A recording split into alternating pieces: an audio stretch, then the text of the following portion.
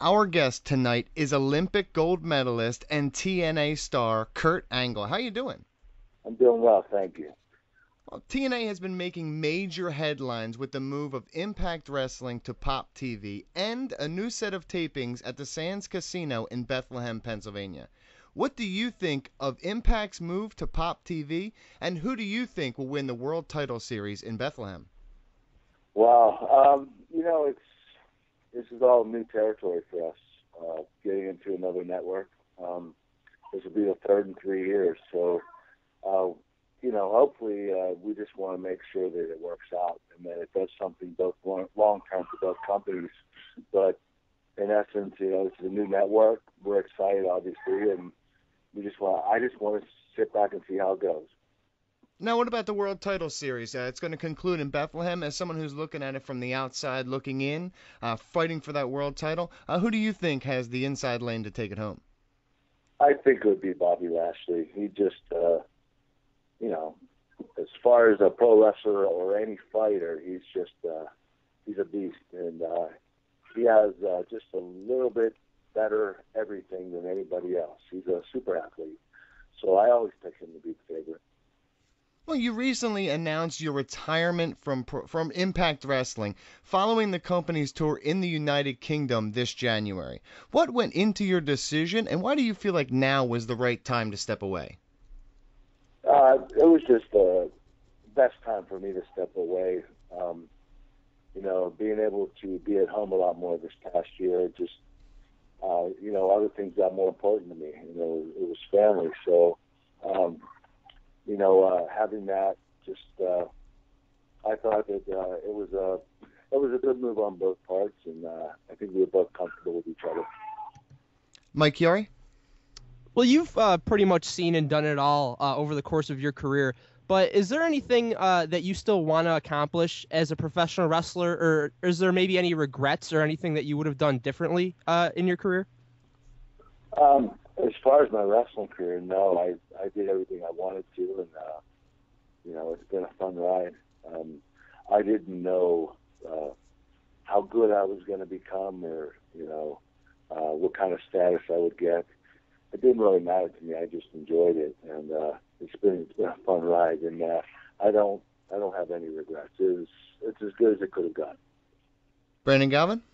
You've had one of the greatest careers of any pro wrestler, but one point in your career I feel gets overlooked is when you were first starting out. And I was a huge fan of the work you did with Taz, Chris Jericho, and Bob Backlund, to name a few. I still think it was S.A. Rios that ran down Stone Cold. When you were first starting out, do you recall thinking or knowing you would be able to nail that aspect of being a pro wrestler, that entertainment aspect? No, and it wasn't like I was being trained to become that, super pro wrestler. I didn't really go over promos, didn't really practice. It's just one of those things that I believe you either have it or you don't.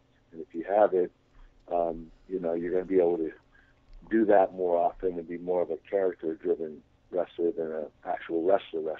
But when you have that, it's a positive. And anybody, pro wrestling is real difficult, but anybody that knows how to be a decent pro wrestler, they get that other aspect of wrestling, the promo skills and stuff. They're gonna go really far with that athletic ability. Well, switching gears a little bit here, you have confirmed in past interviews that there were discussions between you and WWE about a possible return, but things fell through. What do you think? What do you think the two parties couldn't come to an agreement on? And in the future, after you've been retired for a little bit, do you think there's a part-time run in WWE there if you decided to want to go there? Oh, well, I mean, right now, I'm not thinking that far into it. If I feel good after I take my time off and I feel good, I might want to continue wrestling. That's why I didn't want to say I was going to ultimately retire for good. It was just my last matches that I had under contract with TNA, and it's more of a TNA retirement, thing than it is anything else. But it's I'm enjoying everything about it right now. Mike Yuri?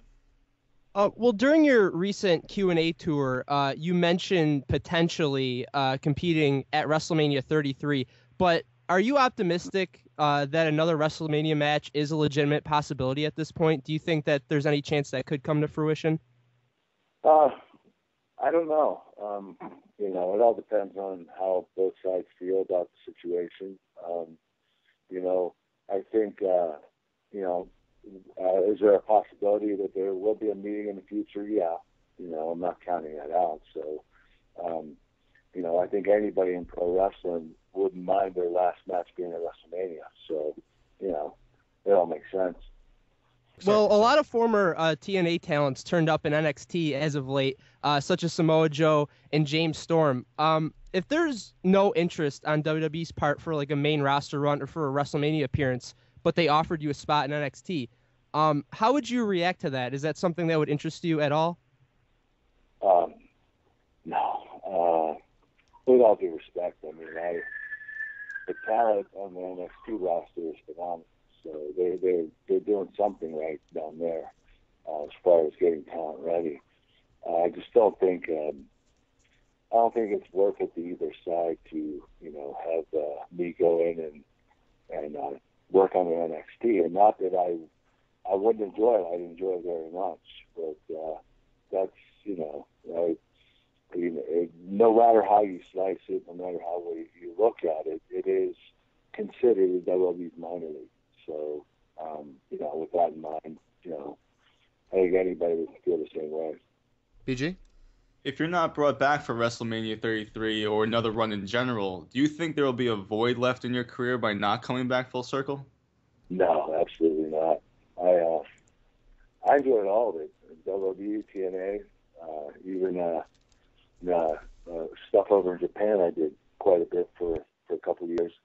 No, I enjoyed it. I enjoyed every aspect of it. It's just the way the cards fell, and would I've been in the WWE up to this day, depending on the situation. I need to get out for my own health, so I got out, and I don't regret it because I've had a lot of fun in TNA as well. Both companies have been great to me. Mike Chiari, final round of questions. Daniel Bryan is a guy who you've mentioned wanting to work with before your career officially comes to a close. For you, why is that such an attractive matchup, and who are maybe some others that you wouldn't mind competing with before it's all said and done? Well, Daniel, he has the rare